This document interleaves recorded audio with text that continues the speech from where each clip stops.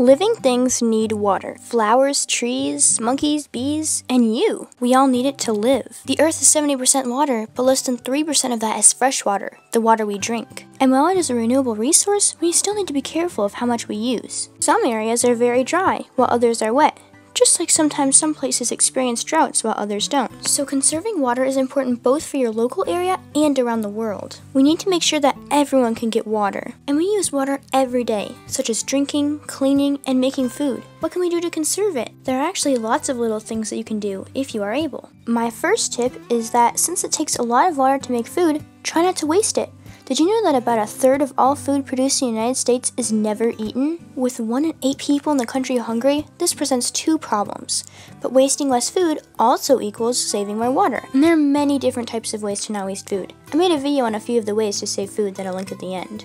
It is also thought that reducing your consumption of meat could help the environment. Meat can use gallons of water to produce. Even just participating in Meatless Mondays is a great step. It's about the little changes you make that can make a difference because they are more likely to stick. Try taking shorter showers. Just 1 minute less in the shower can save a lot of water.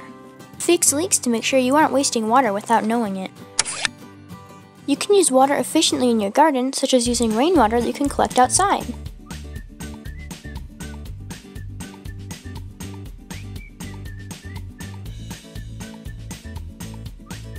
Thanks for watching, and don't fret if you aren't able to do all of these things. Every little bit counts. Remember that here on Earthtopia I share tips on being more sustainable, cool facts about animals and plants, nature cleanups, and more. So if you'd like, subscribe and tap the bell so you can know when new videos come out.